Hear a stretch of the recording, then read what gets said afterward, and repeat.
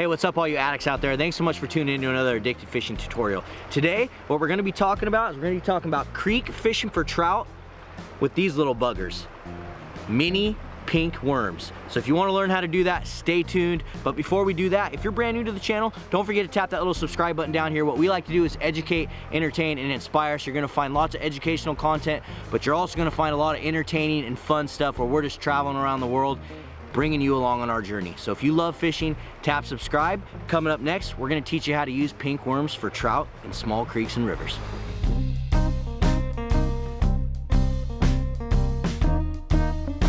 All right, addicts, so first we're gonna start off with the rod here. I like to definitely use a shorter rod because when you're hiking around in the brush and stuff, you don't want a big, long, cumbersome rod because it's gonna get in your way. You're not gonna be able to maneuver through the brush as you're hiking up and down the creeks. Also, a lot of these trout that you may be targeting aren't that big, so they're just fun to fight on a nice ultralight. So I have a 6-foot Okuma Salilo rod, and then I paired it with a 3000 Okuma reel. The next thing I've done is I am fishing a braided line. And a reason I like a braided line, especially for this technique that we're teaching you today, is it floats. You want your line to float when you're fishing these float setups down the creek so you can present a lot more natural presentation. But one thing you always do with your braided line is you're gonna wanna put a bumper on there. And what I'm talking about is just a piece of leader, fluorocarbon or mono, attached to the braid to make your presentation more stealthy. So let's do that real quick.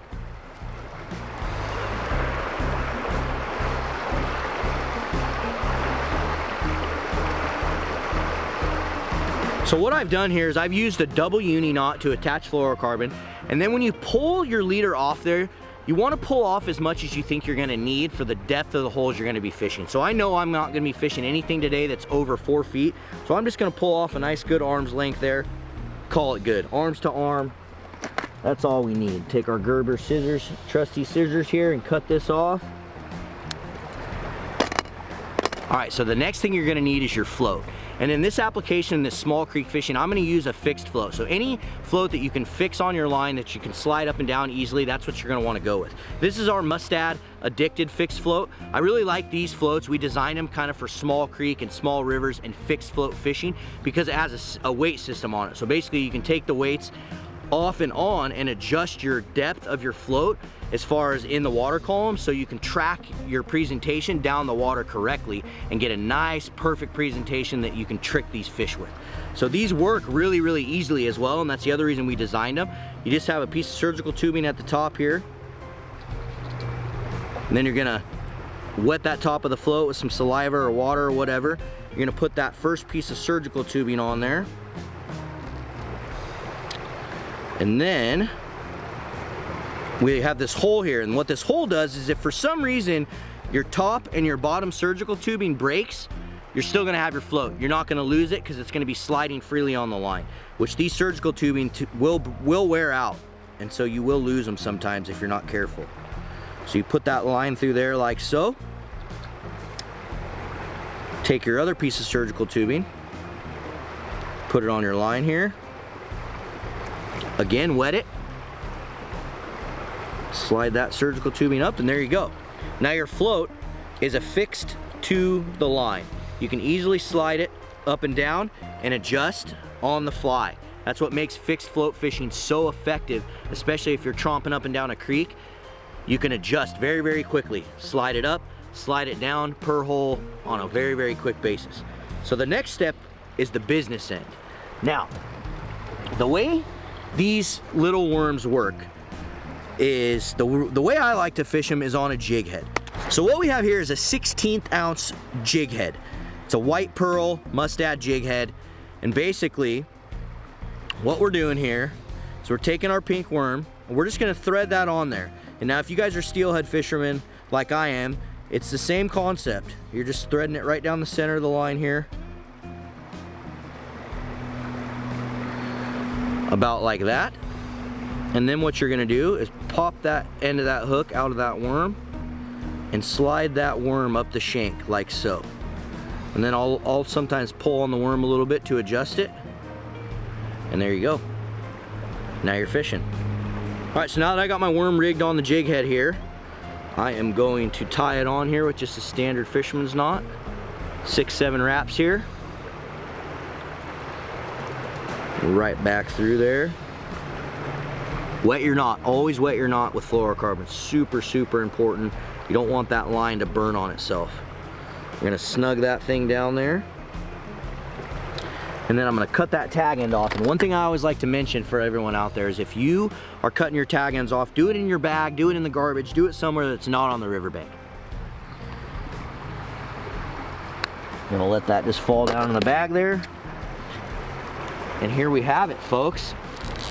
We are fishing. And this little setup right here, if you have any creeks, any rivers, any little streams where you live, where trout reside, this setup right here will be deadly. Deadly, deadly, deadly. So let me show you. So basically, I'm gonna kind of guess what my depth is here. I'm gonna just say it's right there. And what I always like to do when I'm fishing these, especially in these scenarios, is I like to start in close and work my way out. You never know if there's gonna be fish right here on this inside.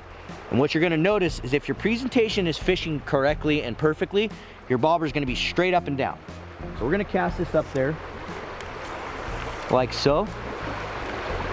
And there you go. See how the current starts to float that down? Oh yeah. That's juicy. That's juicy. Then you're gonna let the current do its thing. Pull some braid off there. You're gonna extend that drift out as far as you can. You're gonna wanna extend that drift out as far as you can to get the right presentation. So after you've made your first cast in close, just keep working your way across the current. And the key is line control. So you wanna just make sure that once you cast that out there, keep your line off the water, let that float kind of float down naturally through that water. Just like that. You can see right when it hit into the bucket, that float went straight up and down. It was floating perfectly. Flip your bail, extend that drift out. Just let that go down through there. Oh, that was a fish! Did you see that? Oh my God, I just lost a cutthroat. That was a nice one too, Sean. Oh my gosh. Addicts, it's working. You see that? It's working. Let's run it back through there. I didn't get a good hook set on him, Sean. I saw him roll before I actually hooked him. Dang it. All right. That was a nice cutthroat. I mean, that was probably 16 inches. I'm excited, Addicts, because it's been a while since I've caught cutthroat in this creek, and so let's see if we can hook some more.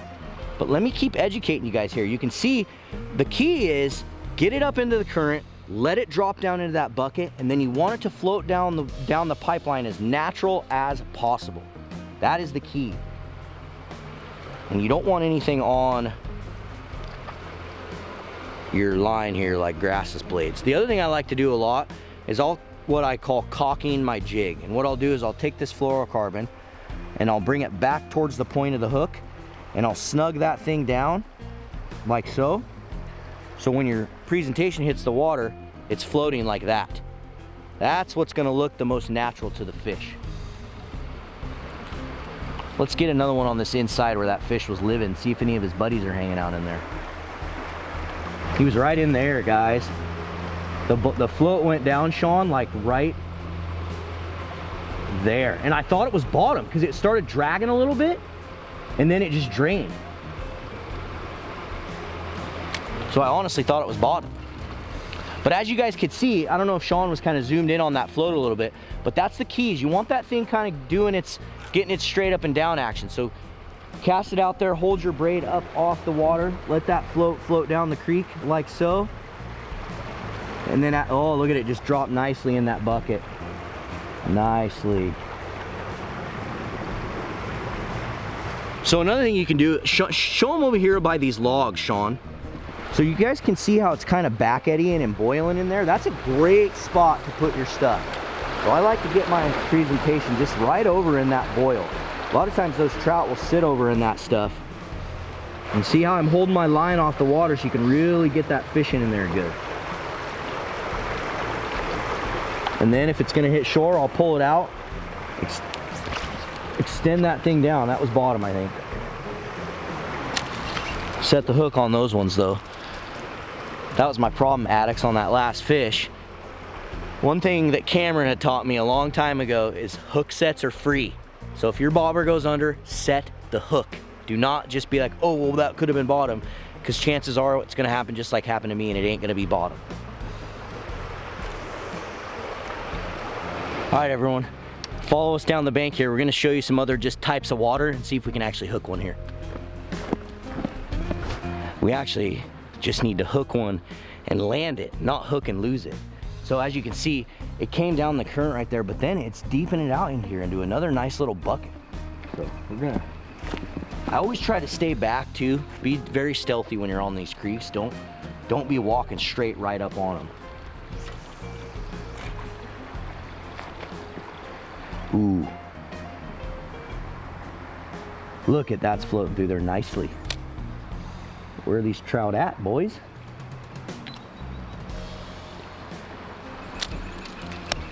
So, I went through there that one time and I did not tap bottom at all. So what I'm gonna do on my next cast is I'm gonna adjust that float up. I'm gonna slide it up, give myself some more depth there, just so I can make sure I'm right into that fish's face, right into the strike zone. You always wanna be within, you know, 6-8 inches of him. If it's too far away from him, chances are he ain't gonna move to go get it. You know, some of these fish will, but, ooh, that's a deep little bucket in there. See, we're tapping bottom there. That's the nice thing about these addicted balsa floats, is you can, I mean, you see everything. You see every time it hits a rock, a ledge, a stick, it just really registers it well. I'm gonna work this hole over really nicely, especially because that cut that was up in that other hole, see if we can find his brothers or sisters. Or grandpa, one of those two I'll take. So it's even deeper, I think, in there than, I'm gonna go even a little deeper. And sometimes it's okay to drag at the top end and just let it fall down into the hole. Sometimes that's the way to do it. Okay, so there you can see now I'm dragging a little bit. See how that bobber, Sean, can you tell on the camera how that bobber's kind of turning and facing downriver like that? That's how you know, and you can see, boom, I got snagged right there. So that's how you know that you're just a little too deep. So at that point, now that I know that, I'm gonna bring this thing back down. We have good water clarity.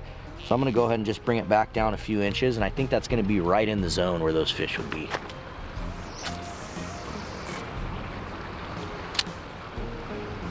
Right on the wall, right underneath that tree. Come on, baby.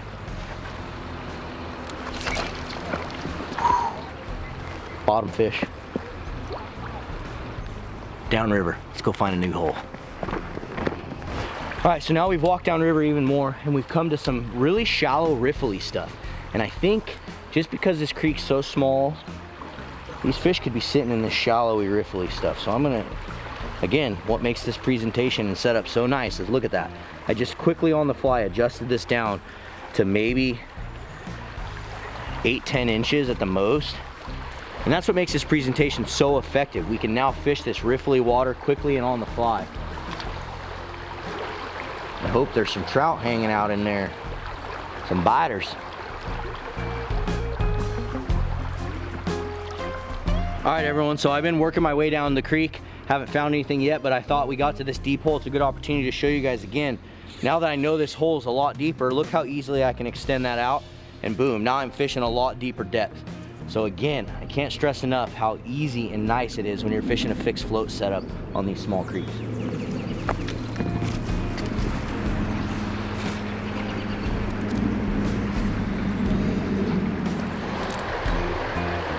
Fish, steelhead, or something.